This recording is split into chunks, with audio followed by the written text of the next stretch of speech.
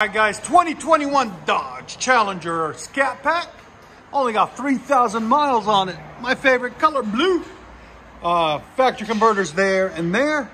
Then we did an X-pipe delete and true dual deck all the way back. Put two vibrant mufflers or resonators. Part number 1792s, 2.5, as you guys can see. Then we did a valve delete also, there and there.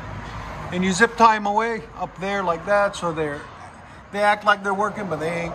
They're just doing their own thing. Then we did a rear resonator delete on each side, there and there, into some quad tips, black, there and there, to complete the look.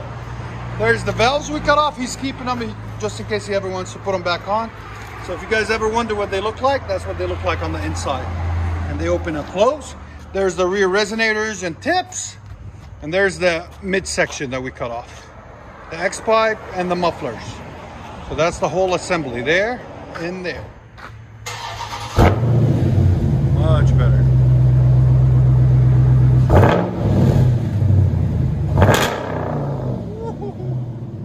Loud? As you guys can see, we appreciate him for his service. Yeah.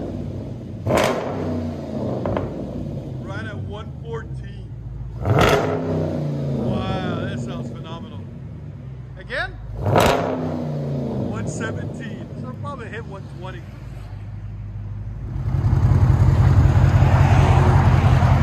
Dodge Challenger Scat Pack. He says he's thinking about upgrading to a Hellcat. What do you guys think? Should he get a Hellcat or stay with the Scat Pack? Let us know in the comments. That sounds so good.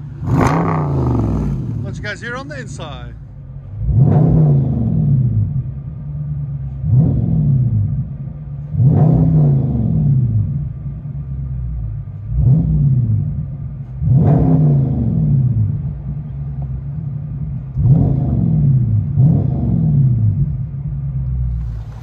Let's see.